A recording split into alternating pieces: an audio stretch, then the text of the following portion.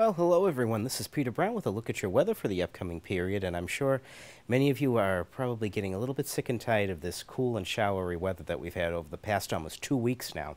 As you can see, as we start off our weekend, temperatures again are going to be about 10 degrees below average with a chance of showers again. So unfortunately, our average highs are supposed to be getting up into the mid and upper 60s. It's going to take a few days, but we're actually going to get there very soon, and that's something we really are looking forward to. But look at how long the days are now, folks. The sun's setting at almost 8 o'clock at night, so summer is on the way, I promise. It is definitely coming around the corner. As we go ahead, I'm going to show you a little bit about what's going to be happening as we get into the second half of the period coming up. Look at this. This is a weather map we haven't seen in quite a while. Look at all of these suns on here. This is going to be probably by Tuesday of next week. We're probably going to see some beautiful conditions developing all over the Burlington area, all over southern New England, in fact.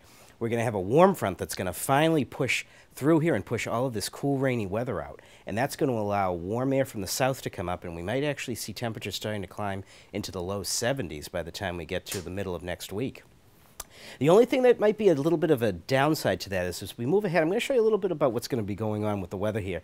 And of course, with the warm weather comes allergens. And right now we have a lot of pollen in the air that's going to be coming out when the temperatures start getting warmer next week. And we're looking at juniper, poplar, and maple are the main culprits right now at this time of the year.